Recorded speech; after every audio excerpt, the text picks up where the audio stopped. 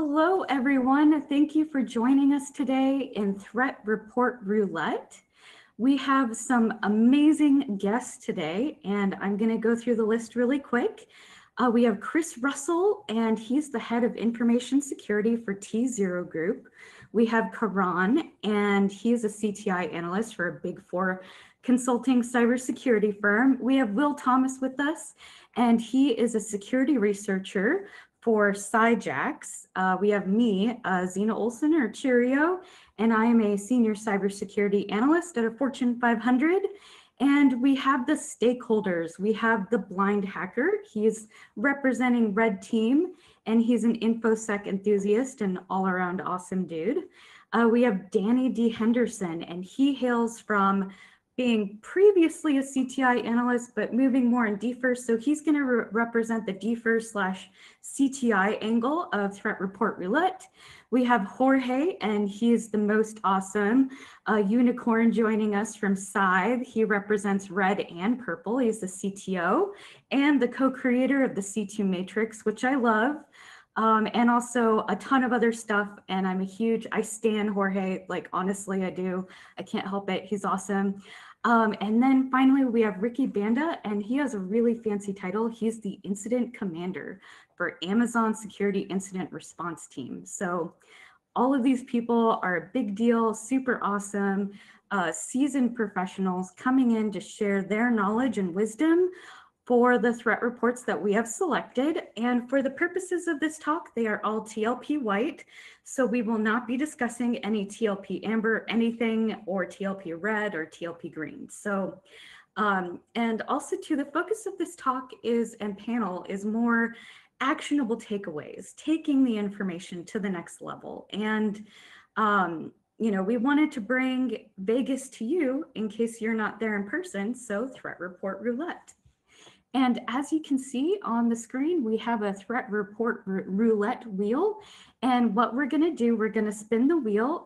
We'll call on an analyst, and then they will give their insights for a couple of minutes. And then from there, we will have our stakeholders. And the reason why we have stakeholders is because, well, they're the consumers of all of the info. And if they don't like it, that's bad. So we want to make things that they like and want to consume and are actionable within their org. And for the sake of debate and all of that, all of the reports we're going to assume are actionable and relevant to their organization as the analysts are performing their analysis. All right, so is everyone ready to get started for Threat Report Roulette? Yep, we are good to go. Yay, okay, so, and audience, just be forewarned, I have a timer. And so I'm going to be timing the participants' responses, and they have approximately 5 minutes to respond. So if they meet time, I'm gonna yell time. So just be forewarned that I will be very vocal in moving the session along. So I am going to spin the wheel. Oh, what's it gonna be? The DFIR report number 2. So I'm going to the GitHub, gonna look at the DFIR report number 2. Oh, that's Soda no Kibi and Revil. And in case you guys wanna play along in the audience, it is at bit.ly, or it's a bit.ly link, DC29 Roulette. DC29 Roulette, and that takes you to the GitHub page. So let's see, DFIR report 2, and that goes to Crewster. And you have 15 seconds to organize your thoughts, and I'm going to start the countdown right now. Sure, excellent. So right off the bat, these DFI reports are very extensive. These are the type of things that multiple consumers in your org can use from the technical and strategic side. So among the reports we've gone through, I found these to be the most beneficial for the widest audience.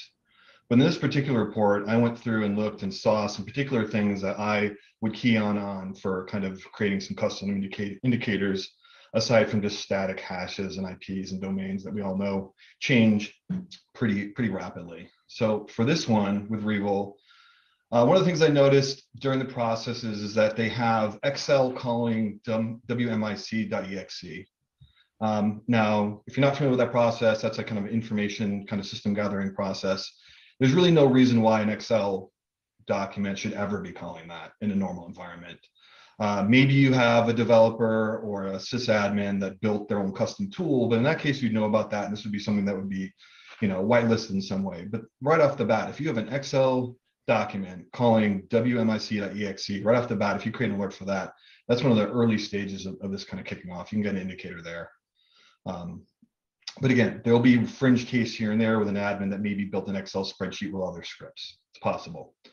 Another thing here I noticed is that, as we know with any of these, with Revol, any of the malware ransomware samples, they're going to want to maintain persistence. So they're going to try and do some registry key modifications and whatnot.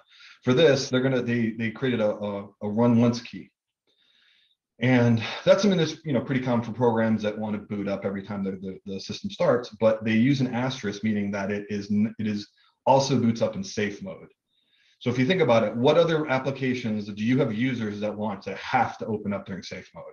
So right off the bat, if someone makes a registry modification for once key and uses the asterisk, that means it has to be open during safe mode. And that would be another thing I'd alert on, because again, what normal circumstance in your environment is that necessary? If this is like a custom server that has software that has to boot up during safe mode, this is all going to be done during configuration. This is all going to be created while you're not in an alerting mode. So while these things are in the wild and people are interacting with servers, this isn't something a user and admin is going to make changes to. They're not going to have it boot up in safe mode unless they're in some sort of change window or configuration menu period where you would know, and if you saw this alert, you wouldn't be concerned with it. Another thing they do, again, changes to scheduled tasks, although changes to scheduled tasks isn't always an indicator. That's a key thing to look at, because how many of your common users are making changes to scheduled tasks on their own? It's just not that common. So you find that the situations where in the certain key value pairs that kind of indicate the scheduled task is something that keeps persistence, and it's another good indicator. Let's see. Oh, another thing is, so prior to executing the ransomware, the threat actors created GPO to disable Windows Defender across your system. If you don't have some sort of alert that alerts when your antivirus is turned off, then that's kind of table stakes, but that's another key one right there. Aside from GPOs being pushed in general, there should be, again, some sort of change window. So if it's being pushed from a non-admin or a new account or something. So those are some of the, aside from the obvious ones that I picked up on from this document. Anyone have any thoughts? All right, awesome. So that is actually perfect within the time. So now our stakeholders will be able to comment on this particular report for the next 5 minutes. And I am going to start the timer, and Jorge is raising his hand, so please feel free. Awesome. Awesome review there. Chris, I want to touch on something you said very briefly at the beginning that some of you might not have caught, and that is that the DFIR report is a great resource and goes to the widest audience. And I think we're going to see this as we go through the roulette here. There are going to be some reports that target different audience. Some are targeted to people in the detection world, some are targeted to red teams, some are targeted to analysts looking up IOCs and things like that, right? So +1 on that. We love the DFIR report. Sponsor them if you can. I definitely sponsor them out of pocket. They're amazing. And yes, this report, right? Everyone's heard about Revol, right?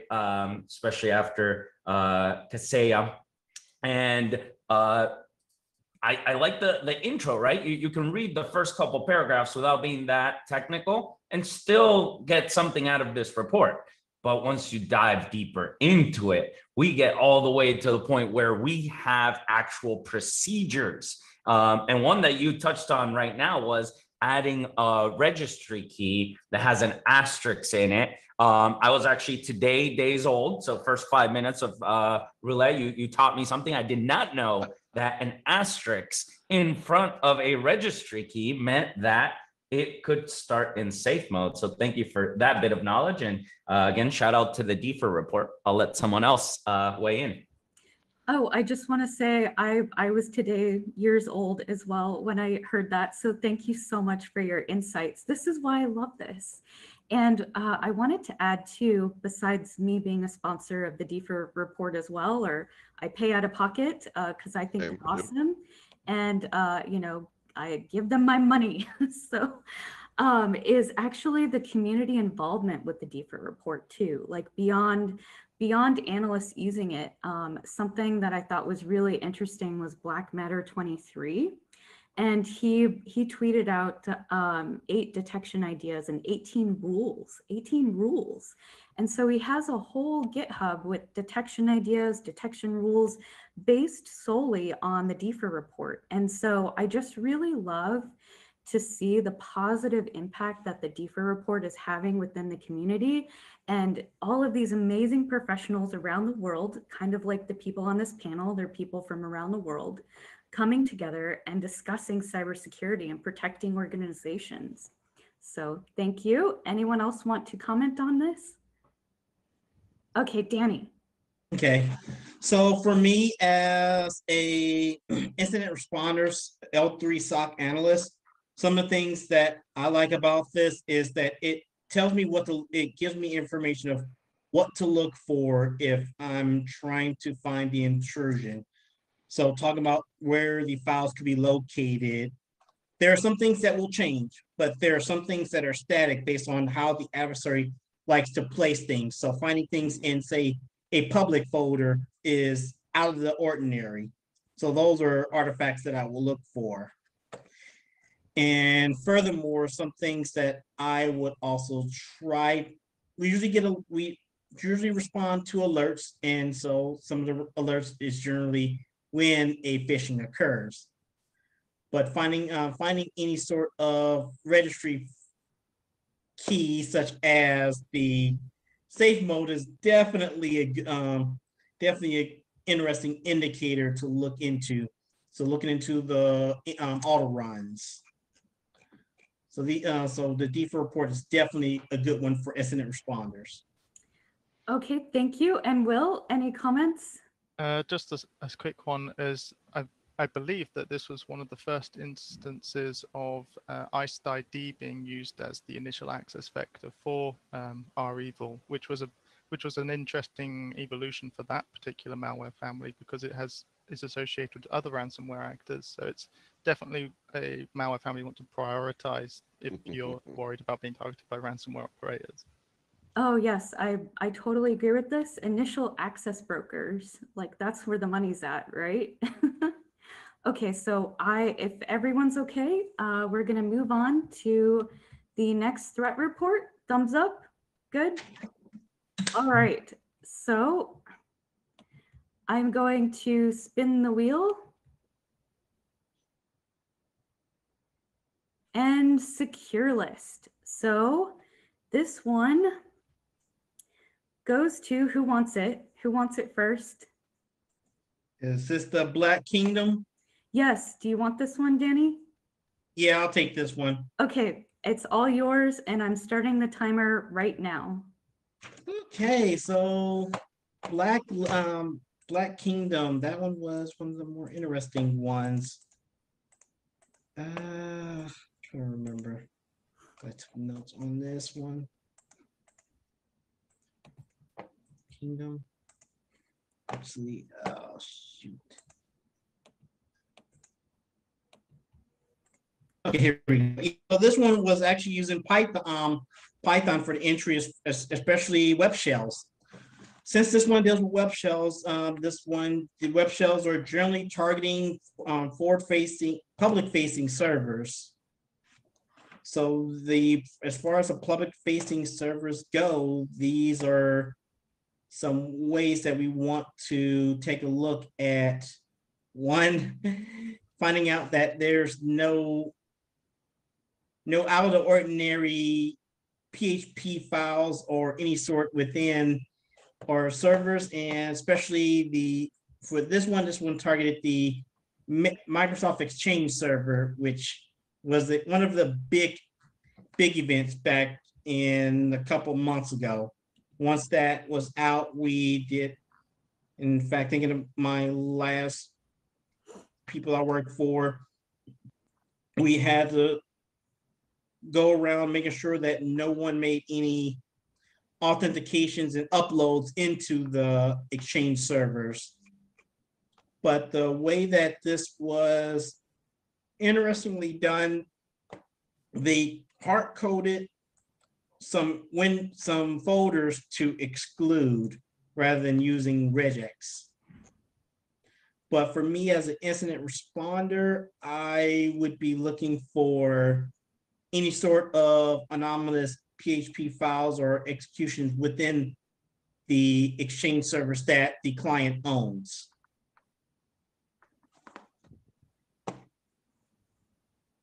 And that's pretty much about it. This one went more into depth in how it was programmed, but from a TTP perspective, it's what it would generally upload in. And so that for me is where I would be focusing on to make sure the client does not have any anomalous uploads into their servers. No, that's great. That's great. And definitely, look at patching those CVEs that are in the report too, right? Yep. Yeah, like, and prioritizing them if they aren't already done. And any stakeholders that are interested in commenting on this particular report? I'll be glad to take that. Okay, thanks, Joe. So from the explanation here, again, so as a red teamer, my job with most of these reports is to either because this report is not as in depth as the DFIR reports, DFIR reports, which are again +1 fantastic. This report is pretty in depth though, but they do the specific report, the CTI channel that we're getting it from here on the stakeholders panel. Is really telling me, the things that I do as a red teamer with these is I either have to try to write the same ransomware the same tactics, TTPs they have to help try to break into the network to, again, help write IOCs, take it to my detection and engineering team, say, have you guys seen these things? We're about to run these things for you guys to help you see if we can commit to creating better detections and better IOCs for the indicators of compromise. So while writing these things, this report is thorough enough that I could take it. And then from a CTI perspective, it's one of the things that I have to ask though is looking at this report, am I even a potential affected, an affected client? Am I a target of this report? I want to spend the time that I have in a 9 to 5, 40-hour work week, making sure that I'm writing the right defenses here for my company, for the company here.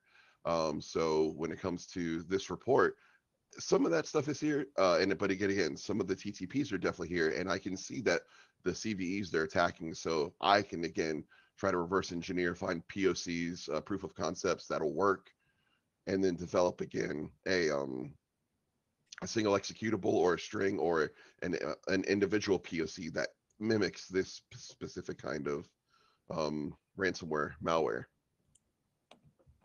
Okay, thank you very much. And it looks like we have Ricky chiming in. Do you want to chime in really quick, Ricky? Yeah. So looking at the report, listening to what we have folks saying, right? I look at something like this and I'm thinking, this is impacting me, or this is affecting anywhere I work or an organization I'm responsible for, business, something like to that effect. And I have to be able to look at these reports and take action, right? So I'm looking at something like this, and I have multiple lines of pipelines of work kind of already going out of my mind right now. I'm thinking, okay, we have this scenario. Are we prepared from a insurance perspective? Are we prepared from a PR perspective? Do I know my stakeholders in these areas? Meanwhile, I'm assigning 2 to 3 incident response engineers to go into log dives into the network, our endpoints, making sure that we have detections and engaging with the service owners and the service teams to go and get me, data so that I can also make those types of assessments. In the interim, I'm probably also on the phone with our legal team, you know, people who are also in charge, like executives, directors. And I'm thinking, I have a no shit. I have a,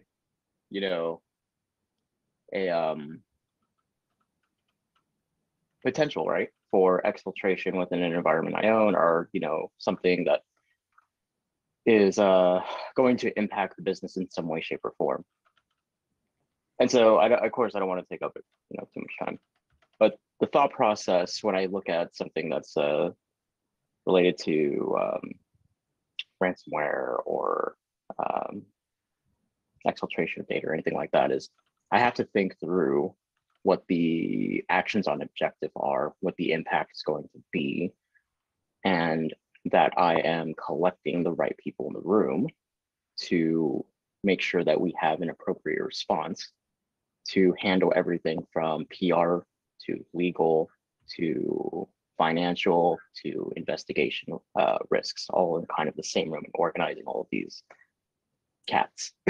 No, that's great. And so Ricky makes a really great point that I need to point out, especially for people in the audience that are in larger organizations, building those relationships ahead of time so that you know the product owners and you know the people and you understand their backup schedule. Let's say your go-to person is on vacation and you don't know who to contact other than that, and just understanding who to contact, building the relationships and forming those connections before something horrible happens. I know it sounds simple, but it's definitely been very beneficial in my experience to be able to just be like, yo, I need your help with something, and already have that rapport established. So if everyone's okay, I'm going to click on another report unless anyone else has something to add. We're good? Thumbs up? All right. And I'm spinning the wheel. Ooh, BC Security 2. Let's see which one that one is. Let's see, that one is the overview of Empire 4.0 C#. And let's see, who wants to take that one? We have, you want that one, Will? Could I pass for the next one? Okay, let's see, who wants this one? No takers? I can take it. Okay, go for it. All right, so BC Security are the makers of Empire. Empire, or what was originally called PowerShell Empire, is one of the most popular command and control frameworks. I know that because of a project called the C2 Matrix. I also chose Empire as the C2 to teach people red teaming in my Security 564 class, the SANS Red Team Exercise and Adversary Emulation course, because in a classroom environment, you want a tool that is consistent and reliable and does what you tell it to do every time. And with a lot of C2s, that's just not the case, but Empire is one of those. So back in July 2019, the original creators of Empire said that they were ending development, and the folks over at BC Security took over development, which is fantastic. In this case, we're going to talk about, in this blog post, it's talking about the latest version of Empire, which is 4.0 and C#. And right off the bat in the intro, you can see that a lot of the new C2s are popping up, and the way to create implants, actual payload or the stager that runs in your environment is, before was PowerShell, right? Now, lots of people say PowerShell is dead. Sometimes it was Python, but we're definitely seeing an uptick in C#. And C# is a language. Anyone can actually write C# code. You can download a version of Visual Studio Community and compile your own C# code. So in this case, we take a look at how Empire works, the latest updates to it, how to run it. It's a C2 framework. So you have the server component, which is your listener listens on a particular port. We can see that Empire has mostly HTTP listeners. So we know the C2 will be over HTTP and HTTPS. You set the delay and jitter, which is how often that endpoint's going to call out. And then you have to create a payload, what they call a stager.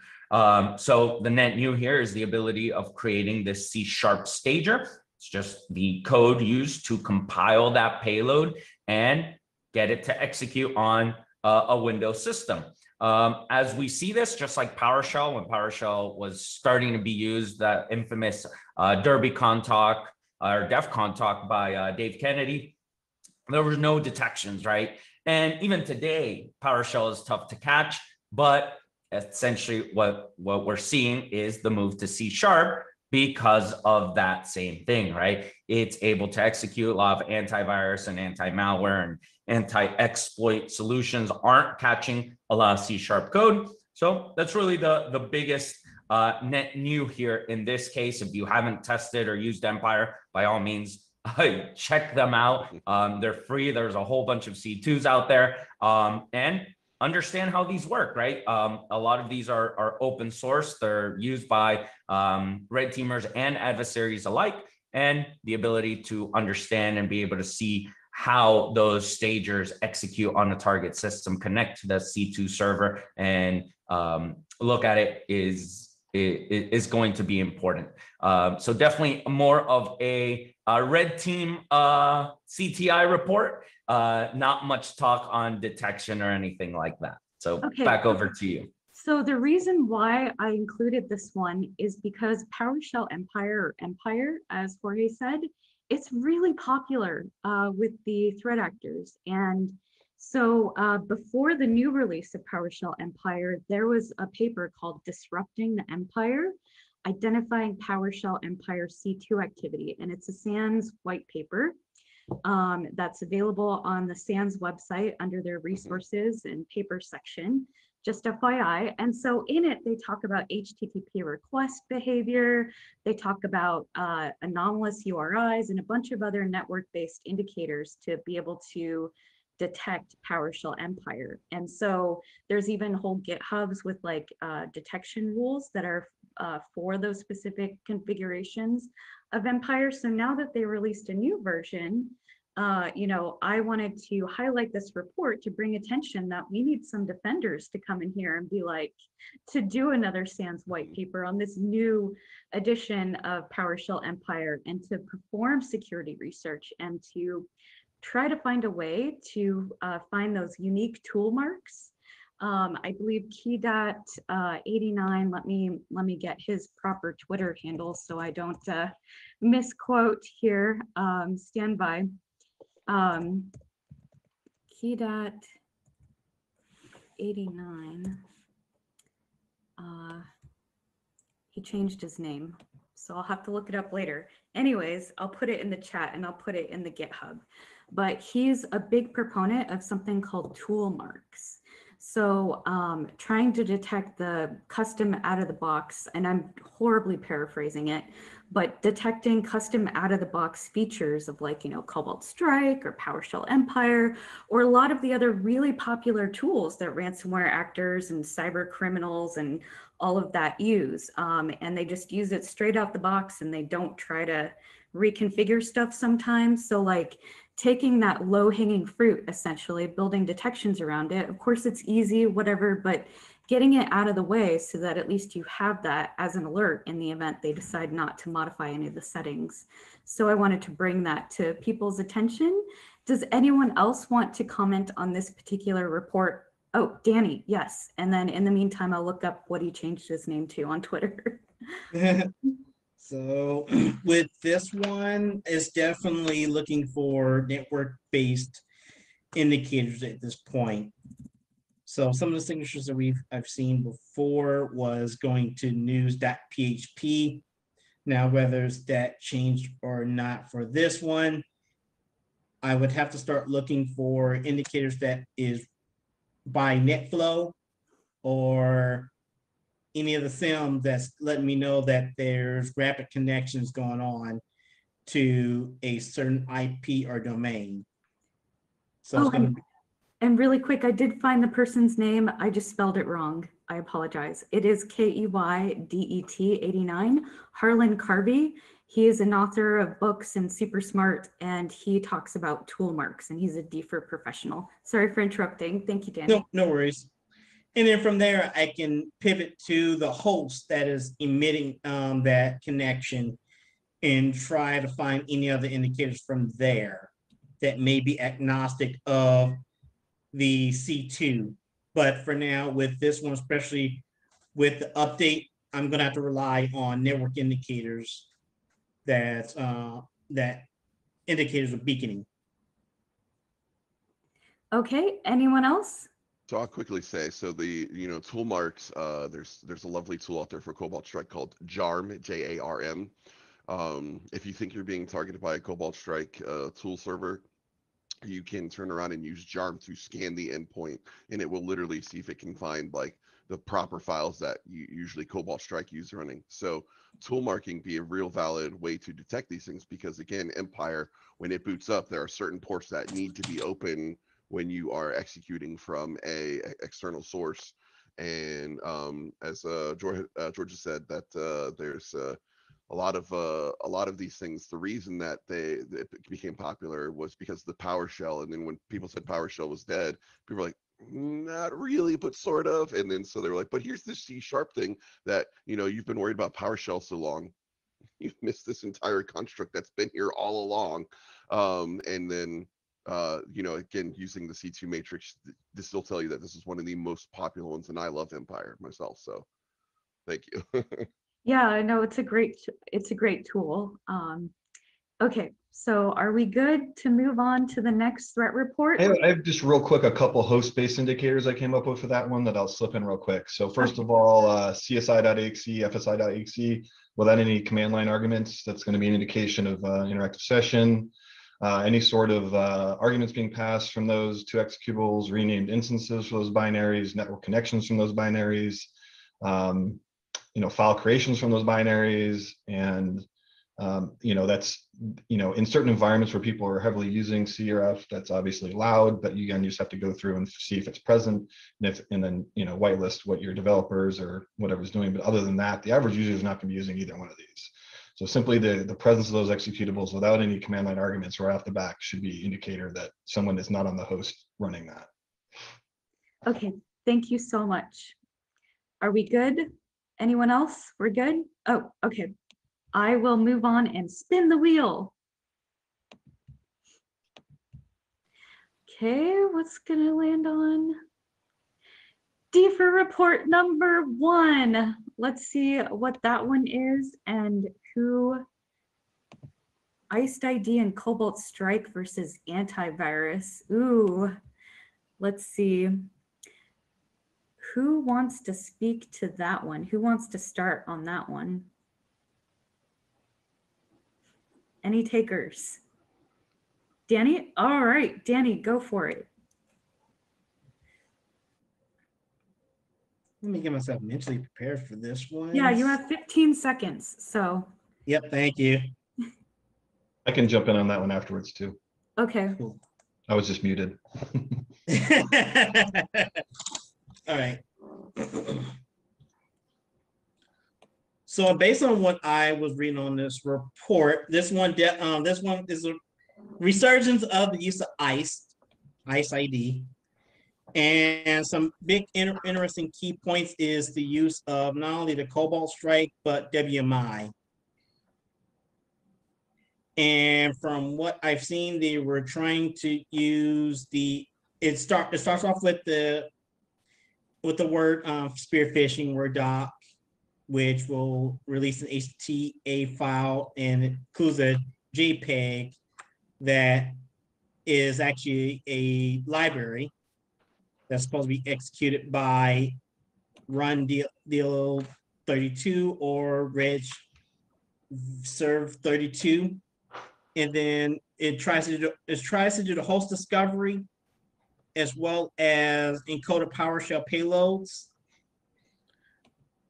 for what I like about this DEFA report is the fact that it goes through the various stages of how it operates, its credential accesses, its how it tries to do a host discovery and the actual manipulation of WMIC of the processes. And it also shows that the antivirus that's already installed can detect some of those anomalies.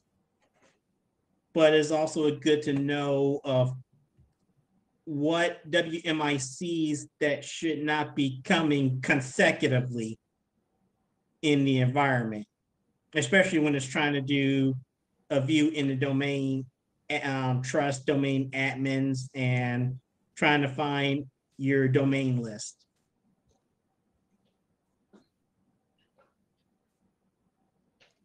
And see some visible on the lateral movement. Some other key takeaways with this one that I do like is, for me as a SOC analyst, not only am I looking for any strange WMIC activities, but processes ran by services or certain PowerShell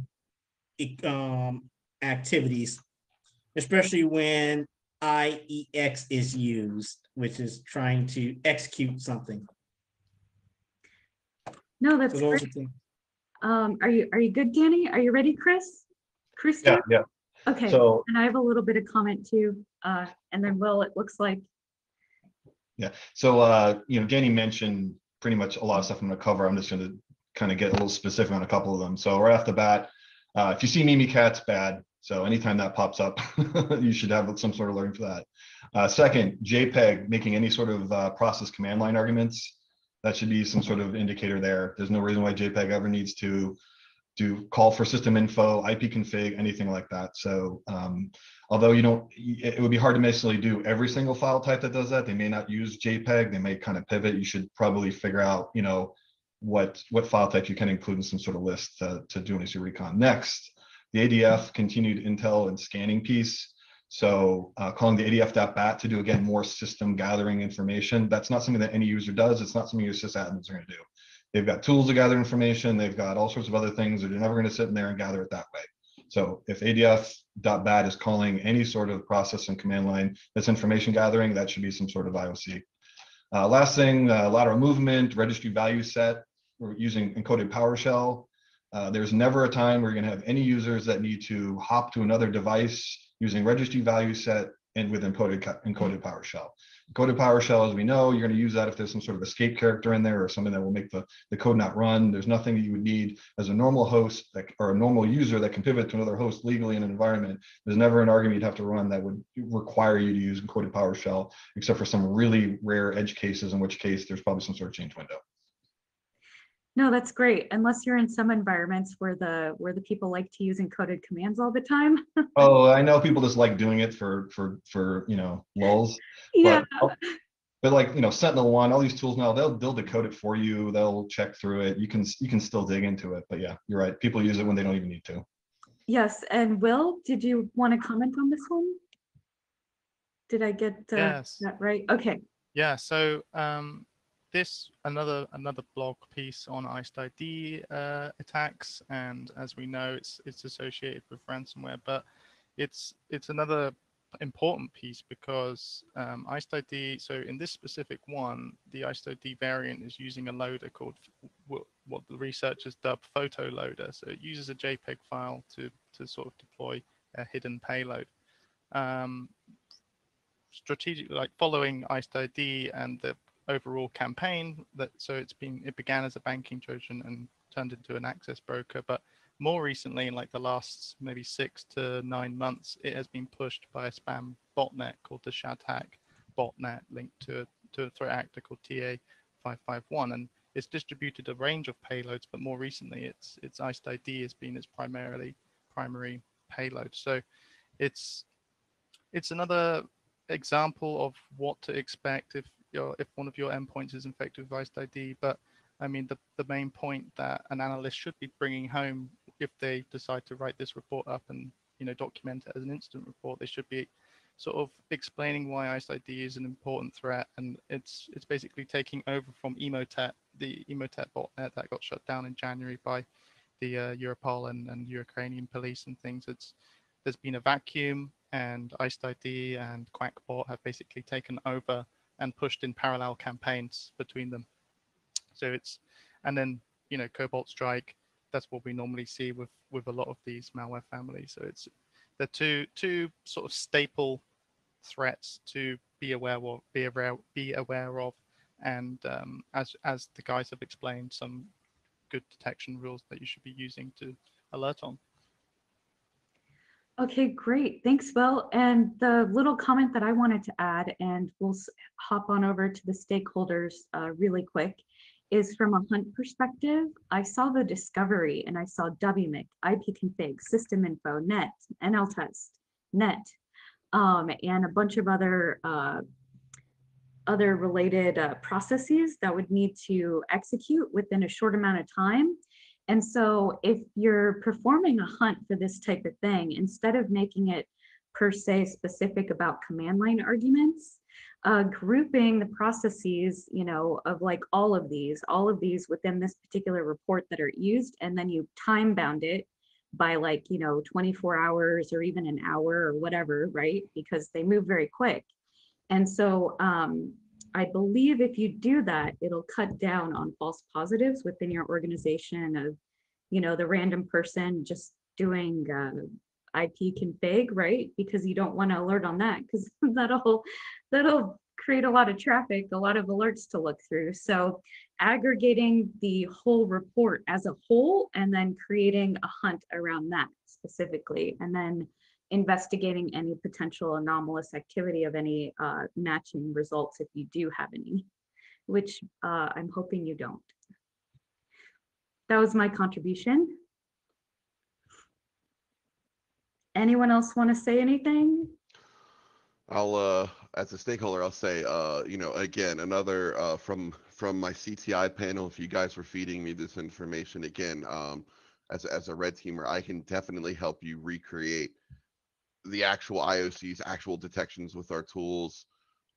The DFIR report and what you guys have explained is again one of the level of detail they go into that then comes to you guys, that can then come to me, and then I can take to the operations team, is just phenomenal. But the tooling here, again, being things that are free, simple, easy to use, but good news is it's highly detailed, so we can write the right detections and build the right tooling to emulate it. Okay, thank you. And I want to throw a little bit of a mix in and have Karan speak about our mystery threat report that we picked. So Karan's going to have 3 minutes to speak to this mystery threat report, and then we're going to close on out with Jorge and the rest of us commenting on a size threat Thursday, because A, I love it, and B, I warned you all that I'm a huge fan of Jorge. So okay, so Karan has the floor and you have 3 minutes. Okay. Okay. So this mystery report, is basically for the recent Bazaar Loader, Bazaar Backdoor campaign, Bazaar Call. It's the report in terms of how its reporting is done. It's very good, but I feel that it's not very accessible, because some stakeholders, for example, DFIR, they would like quick access to the TTPs. They would like quick access to the IOCs. The TTPs and IOCs, it's generally like you need to siphon off by reading. There's a lot of reading involved. So, but the good thing about it, like this has good content. This has good screenshots, diagrams explaining the attack chain, screenshots about the email, even the you could say the unique IDs that the attackers use to identify all of the victims. And another good point about this are there are hunting rules which can be used with Microsoft 365 Defender. It's pretty good. The only disadvantage, as I said before, is it heavily relies on actually reading the report, and some stakeholders might not like it. In terms of key takeaways. This is particularly very interesting because I think Microsoft has been tracking this for around a month, and this is like one of the newer campaigns. So, and due to it resulting into a ransomware, which is, I think it's Conti or Ryuk, it's definitely interesting in that sense because Bazaar Loader is a prolific malware, and any updates on their TTPs, their new campaigns, is particularly interesting. In terms of speaking about mm, the detection rules. The detection rules, particularly provided by them, are extremely good because it provides tracking for the, hunting for the emails. It even includes hunting for the exfiltration tool of the ransomware, which is, I think, Arclone. Yeah. And other than that, there's very particular interesting thing, and I want to focus on this, is the use of social engineering in like this whole campaign, because the highlight of this is the attackers, the threat actors use like a fraudulent call center to, in case the victim decides to call that number which is provided in the email, that can actually lead to like a person over that at a call center and social engineer the victim into, malicious execution, link, attachment, whatever. It can cause more harm. That is very interesting in my opinion. And other than that, nothing else for this report. It's a good report, but I feel like they could have included the TTPs and the IOCs in like a particular table in the last to make it easier for people who are researching it. Okay, and the comment that I would like to add to this is Unit 42, Palo Alto's Unit 42 recently came out with a report 7/29/2021 on Baseloader.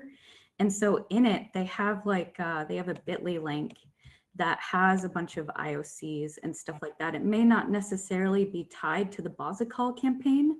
I would need to perform analysis to see the difference between the Microsoft report that was the mystery report.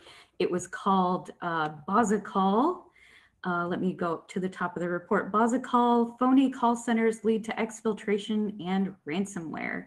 So I would have to compare the Basicall report to the one that was produced by Palo Alto with the IOCs. But the point is that both of them involve Baseloader. So I would look at that and take a look at those IOCs as well as, that's BAU activity. But the whole point of this is that if you get a report and they don't have the TTPs or IOCs or whatever, pivoting on that and looking for other organizations that may have done reporting, such as Palo Alto Unit 42, they do some awesome work too, and supplementing the reports that come out for that. So anyone else want to comment on that before we move over to Jorge? Okay, Will, and then Danny. Yeah, so the Baseloader Bazaar Cool campaign is a really interesting one to me.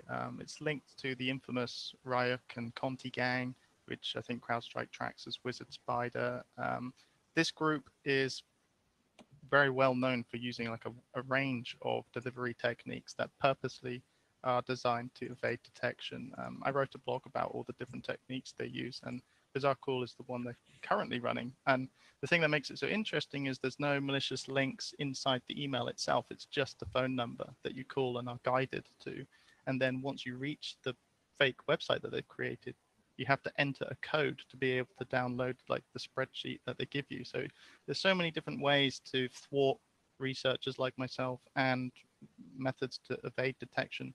It just makes this gang a really prolific threat and one to definitely actively hunt for, because there's a chance your tools won't pick them up. Thank you so much for stating that. And Danny? Okay, so this one is a very interesting one because this one actually involves more than just going into the network and trying to hunt. This one involves working with your organization to put out a message as far as dealing with fake call centers. Just a reminder to the employees, hey, you have a call center in the organization. This is an external email that's out. You're not using that. You're using this particular one. And I bring this up because there's been cases where there's been fake calls acting as Microsoft trying to help with computer issues by running commands. There was a fake call center. It's a little similar, but not quite. It was involving running scripts, which inevitably infected the host. So this is where you want to leverage your departments to help put out a message. Now, from the forensics side, I see a couple of things of, say, the use of cert-util, depending, especially when cert-util is being used to do URL cache to grab things from another location. What do you want to watch out for? Okay, great. And now we will take it over to the final report, just an overarching discussion of Threat Thursday. I had the wonderful opportunity through independent research to speak with some really awesome professionals, and they've actually operationalized this Threat Thursday, where every Thursday it comes out, they mobilize their team to like perform an actual real purple team exercise related to this particular report that they put out. And we happen to have Jorge with us. So I thought it would be nice if he could just speak to it really quick. And another reason why I really, really like this is that they include not only community-based information, sourced information, but they also have like a detect and respond section as well, which I feel is exceedingly, exceedingly important. So thank you very much, Jorge. Take us out. Cool. Yeah, no, just real quick. So this was something that I started early when I joined Scythe. I've been there for about a year. Essentially was to make some of these threat intel reports and reports from incident responses more actionable and bring value to organizations. So we do kind of what we did here, right? Which is consume these cyber threat intel reports and make them actionable for the purposes of adversary emulation. And essentially what we're now calling attack, detect, and respond, right? Essentially everything we talked about today was something post initial access. I think all organizations nowadays are working under that assumed breach of, whether it was an ODE, which we've heard a lot of, or, some ICE or TrickBot or whatever. What happens next, right? So we take these reports, the DFIR report is a fun one, right? And actually get those procedures. And that's, I think, something where the CTI world can improve on is actually providing the procedures, the DFIR report being a great example of that, because then people like myself, like Joe, blind hacker, right? We grab those actual procedures and then we can create these emulation plans. And of course, we build these emulation plans and share them with everyone. We share them with our customers in JSON format. They can simply import it. But of course, we want to contribute to the community as well. So we publish them as attack navigator heat maps as well. We give the actual procedure. So if you just want to copy and paste them or use something like Atomic Red Team, you can still get value out of it, right? We don't force you to have to use Scythe and things like that. But here's a perfect example of the one you're sharing is Microsoft published how Nobelium was getting around defenses leveraging this attack chain. And what we read through the attack chain and said, hey, wait, there's a new procedure here. And I looked it up on Atomic Red Team, it wasn't there. Said, all right, let's play with this, figured it out, and then of course contributed it back. And this particular case actually ended up PRing it into Atomic Red Team as well. But of course, if you want to do it manually, I showed how you can create an ISO file with malicious payload in it. And then just through Twitter, kind of purple teamed it with Cybermonk and Florian and Black Matter. Essentially just finding ways to do the detections. I believe Ryan also was, Pragman was on there. So yeah, it's a lot of fun. It's probably one of the funnest things that I do is get to read some of these reports and build these adversary emulation plans and share them with the community. And yeah, they're all free. Like I said, you don't have to use Scythe for this. We're big believers in giving back to the community, and doing purple teaming. So thank you for that shout out. I appreciate it. And like I said, just trying to give back to the community. Yeah, thank you so much. And thank you to all the panelists too. I really appreciate you coming to share your insights and wisdom and knowledge. I learned something. I hope the audience learned something as well. And thank you very much. I hope you enjoy the rest of DEF CON. I believe this airs on the last day. So thanks for taking time out to watch Threat Report Roulette. And once again, the bit.ly link is bit.ly/DC29 roulette. And that's how you can get it, or you can find it on my GitHub. It's on Cheerio and it's called DEF CON 29 BTV Threat Report Roulette. And it provides the list of all the threat reports, the threat report roulette wheel, as well as our favorite resources and more information if you want to contact any of the panelists. So thank you very much and have a great summer.